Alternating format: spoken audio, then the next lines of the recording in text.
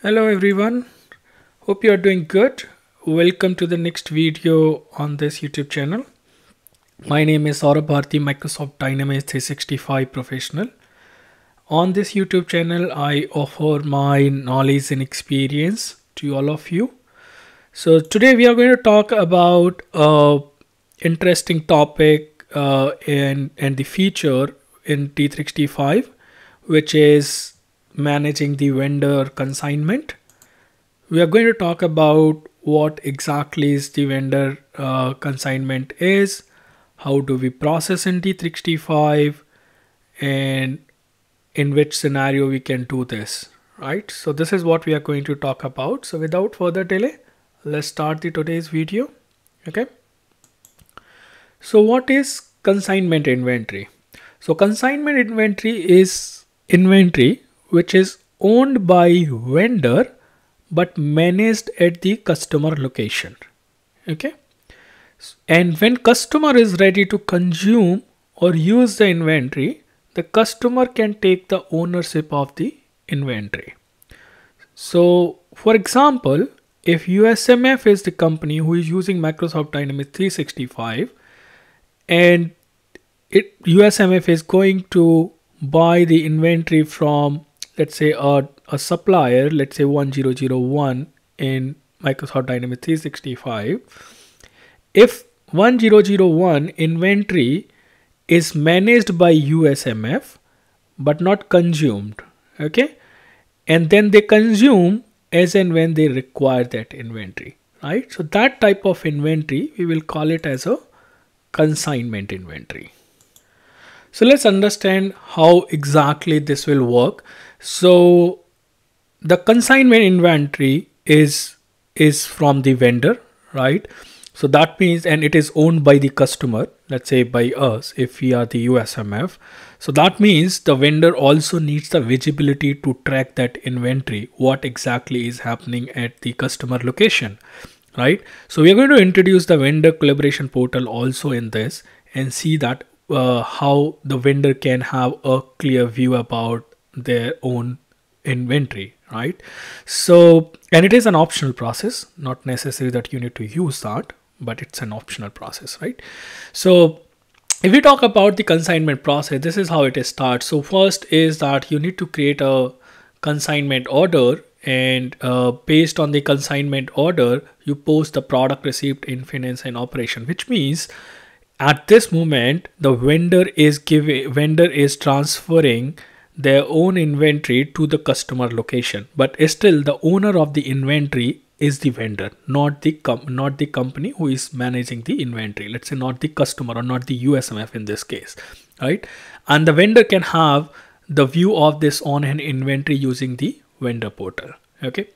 Now, how do let's say now I have transfers of inventory. Now I want to use that inventory for my manufacturing process, or maybe I want to sell to my customer, right? So how do I use that? So what you need to do, that the owner of this inventory is the vendor. So you need to change the ownership to yourself, which means like you need to change it to your change it to the USMF as the owner of the inventory, right? And once you post that, that means the system is going to create a purchase order automatically, and then it is going to be received at your location. And now that inventory is owned by you, not by the vendor. Now vendor has to raise the bill against that inventory which you have consumed. So vendor can submit the bill. Now it can be through the vendor collaboration portal, or it can be, if you're not using the vendor collaboration, it can be in other ways, like how you are receiving your normal vendor invoices. And then once you receive the vendor invoices, you process the payment, the typical process which we have for procure to pay. So this is the kind of end-to-end process which we have for the vendor consignment. Now this is our use case. Let's say we are going to have the vendor 1001 who is giving the inventory to the USMF. Okay, we are going to use this product. Okay, and let's say vendor is transferring the inventory of 1000 quantity of this product, And later on, USMF consumes the 150 quantity out of this 1000. So we will see that how USMF can receive 1000 quantity from vendor, but still have the ownership on the for the vendor level, right? And how we can consume 150 quantity from that 1000 quantity and have the treatment of that, and how do we record the invoice against that. That is what we are going to discuss in this video. Now to process this, what you need is the configuration for the consignment setup. We are going to have the process of consignment replacement order. How do we change the ownership, and then how do we close the purchase order, and also how do we have the tracking of the consignment inventory using the vendor portal. Now one note here that this process works with the moving average and standard cost inventory valuation only as of now in D365. And one of the prerequisites, if you are using the vendor collaboration portal, then you need to set up the vendor collaboration. I have written a couple of blogs on that. I'm going to put that into the description of this video. Okay. So next is the demo. So let's move to the dynamics and see that how this whole process is going to work. So let's see, first thing is the prerequisites. So let's see, I have set up a supplier for the intercompany.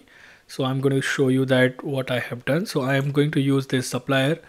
So this supplier is enabled for the vendor collaboration, right? So I can log into the vendor collaboration as one of the user and then see this. So this is one of the thing which you need to do. The second thing is that you need to set the owner. So for that you need to go to inventory management. Under setup, you have got the dimension, and then you have the inventory owners. So here you need to set up this vendor as one of the owner here. So we have created this. So this is second thing which you need to do. The third thing is that you need to have the product master with the correct tracking dimension created. So let's go to the product master and go to the released product.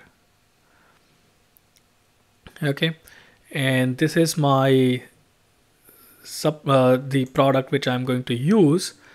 Now on this product, if you see, I am having a tracking dimension which is set up as owner here. So if I click on this owner dimension, so just a moment, give me a moment for this. Okay, so I click on the owner here. So if you see that your tracking dimension tracking dimension should be active, and if you are and this needs to be planned at the time of the product master. Okay, so if you have not planned this, you should plan it properly. Okay, so that's the configuration which we need to have. Okay, so now let's create the consignment order. Right, so for that what we need to do, we need to go to the procurement and sourcing, and under the procurement and sourcing you will find a consignment tab here, and the order which we need to create is the consignment replacement order. So consignment replacement order is getting the inventory on your location, but is still defining the vendor as the owner of that particular inventory. It's not your inventory, you can't consume it. Okay, so I'm going to create a new order here. So we'll select the supplier which we have set up for our use case. So I'm going to select that supplier here, and I'm going to select the site and warehouse where I'm going to receive this inventory. Okay, so click OK here, and I can add the line which product I need. So I can enter the product number which I'm going to use for my use case. So this is my product. I'm going to add, and I'm going to add the quantity here as 1000 quantities. Okay, and save.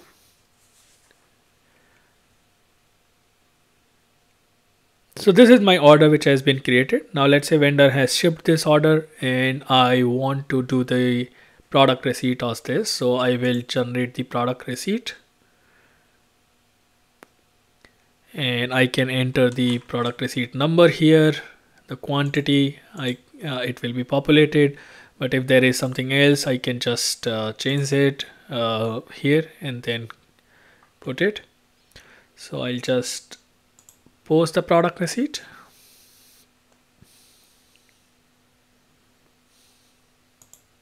So once the product receipt is posted, what we can do is that we can go and check the inventory transactions.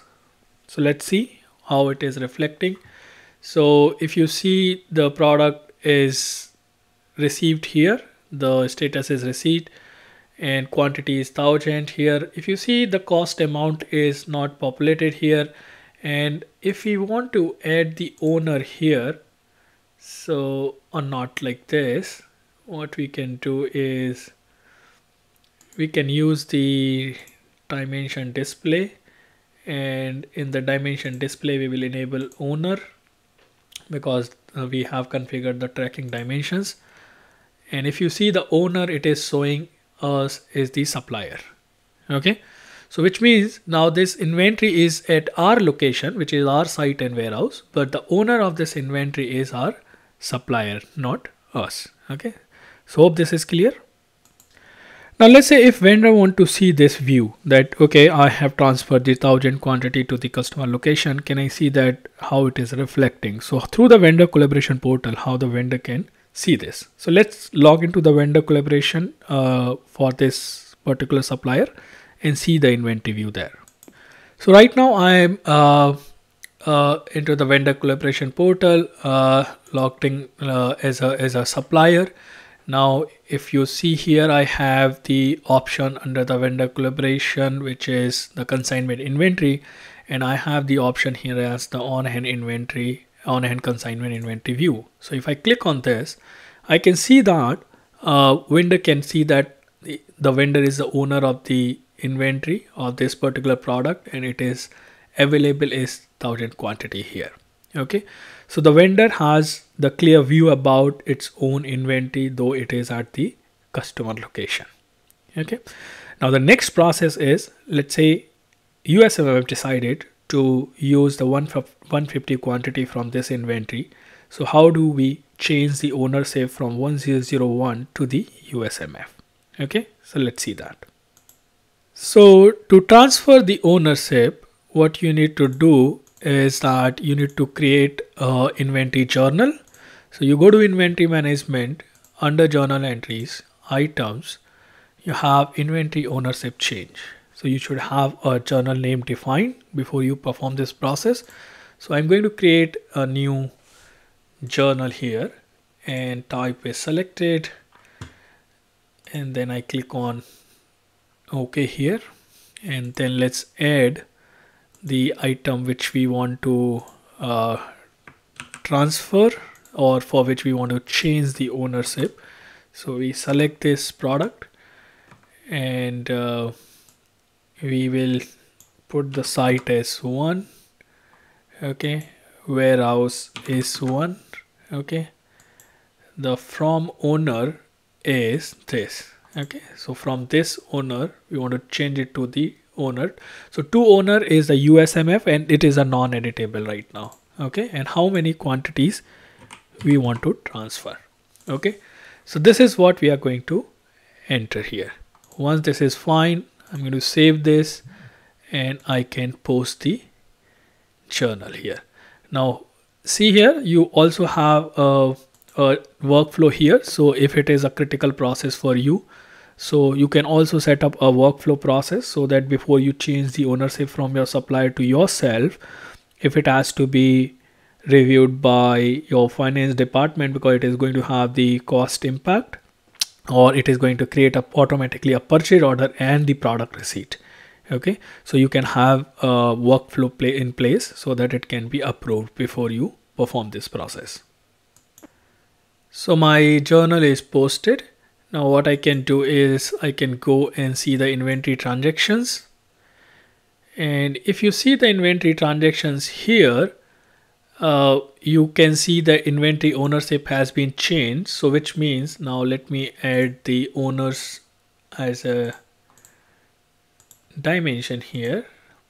So remember, we had the first 1000 quantity with this ownership. Now it has created another transaction with the sold status minus 150 quantities, and it has moved to the received of the purchase order with the purchase order transaction. It has created the purchase order as well, and it is under the receipt status, and the owner is now USMF. Okay, so now let's go and see how the purchase order is being created. So I can click on the purchase order number and let's view that what information it has and what is the status of this purchase order. So if you see that purchase order has created for 150 quantity. Now unit price has not picked up. Ideally this unit price we should have it in the trade agreement, or some purchase price that should be set up for with this supplier. So once that's there, it will be picking up that. You see the order status is received. That means the product receipt has been posted automatically, and due to that only we were seeing the inventory transaction in our list.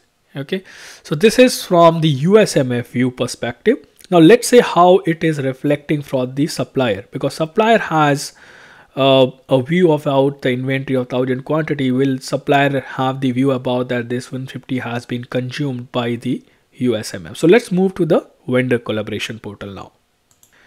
So this is my vendor collaboration portal.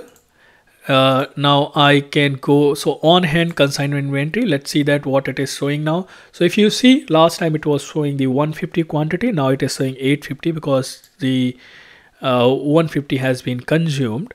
But if I want to see the breakup of that 150, so I can click on this purchase orders, where I can see that if there are purchase order which has been, so it shows that there is one purchase order which has been created for this product, and everything is reflecting, and 150 quantity is available here. Okay, we can also see that how this has been consumed using the product receipt. So it is showing that there was a product receipt which has been performed by the USMF, or inventory ownership has been changed, and that was the purchase order which was created. This is the product receipt number which has been created. And if you want to drill down to the purchase order from the supplier portal, you can drill down here. Okay, now the next process is we have the receipt purchase order. Now if vendor wants to submit the invoice against this purchase order, the vendor can submit the invoice, and it can be also done through the vendor collaboration portal if you are using. So you click on the invoicing tab here, and then you create a new invoice. You select the purchase order for which you want to raise the invoice. So this is my purchase order. Let's say you put the invoice number, you put the invoice date. So typical process of our vendor collaboration portal, that how do we submit the invoice. So you create an invoice here. So now you have this invoice, and from here you can follow the process, that how the invoicing process is going to be managed using the vendor collaboration portal. So I'm not going to explain that process because I have written the blog, and I'm going to put on the description. You can go and then view that how the end-to-end process using the vendor collaboration works. And if it was not using the vendor collaboration, you could have recorded the invoice directly on the purchase order as well. Okay. Yep. So this was the process about the managing the vendor consignment inventory. Hope it helps you what the consignment inventory is, that how do you manage this, and how vendor can have a better traceability, the visibility about the inventory which is at the customer location. That's it for today's video. Hope you enjoy my content, and if you do, so request you to like, share and subscribe. Okay, so that concludes today's video, and looking forward to seeing you all in the next one. And thank you for watching, and yep, take care.